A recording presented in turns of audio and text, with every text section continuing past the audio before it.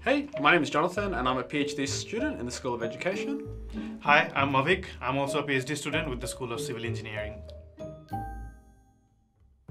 Did you ever struggle with your mental health? If so, how did you get through it? Yeah, I guess I had some low points. I think towards like kind of the first end of the first year, I was questioning if I should even continue with a PhD. Maybe I should do a master's. So I think that was kind of a low point for me. But after thinking a lot and having lots of chats to my supervisor and other PhD students, just thinking it through, I think really helped. Just giving myself the time to just think it through and take some time off. I also took a few weeks off just to explore my other options and to make sure like this is really what I wanted to do, and I think that really helped. And another thing that's really helped me to feel like a PhD student was actually doing some tutoring, and I think that really helped because it taught me that hey, I actually really do know a lot. I know a lot. I can give a lot of feedback to students, so that helped me, feel better that I am here. That a PhD is really what I want to be doing, and I am capable of it. And I don't, feel like a what's that word? Imposter. Yeah. Yeah, and I don't feel like I have that, imposter syndrome or anything like that. So that's really helped. I think doing stuff outside your PhD as well, like exercise, chatting to friends, family events, stuff outside your PhD can really impact your PhD as well. So keeping up your mental health outside the PhD is really important. Getting enough sleep, exercising, eating well, all the usual stuff, as well as socializing. I think socializing is probably something that some people don't realize is really important for your mental health. So making sure you keep up with your networks, really important.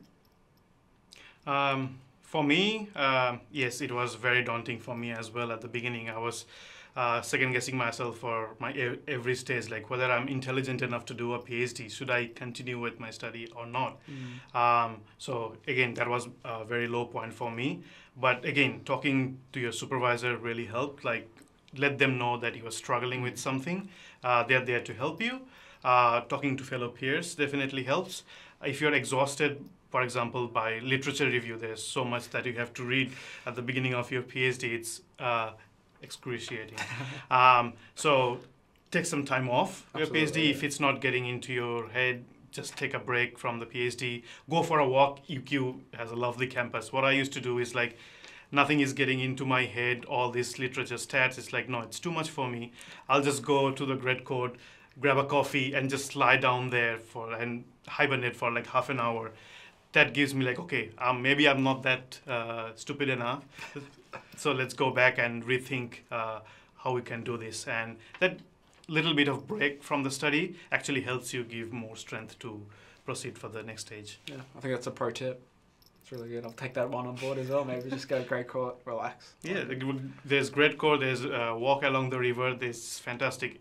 There's small nook and corner. I have my favorite place where I can hide and just disappear from the world.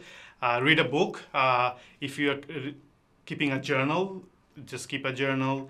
Write a poem. If you're reading music, do some extracurricular activities.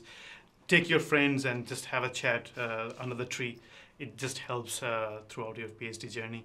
It's a good tip because I feel like the pressure, like 9 to 5, I should be doing my PhD. Anything that's distracting me, if I'm going on a walk, I feel like guilty a bit. But I think it's really important to realize that time, just taking time off, actually is going to help you be more productive later and make you feel better. So I guess for me, I should take that advice on board a bit and just relax a bit more during the week. Sometimes the PhD pressure do take over your mental peace, but I would suggest do enjoy life.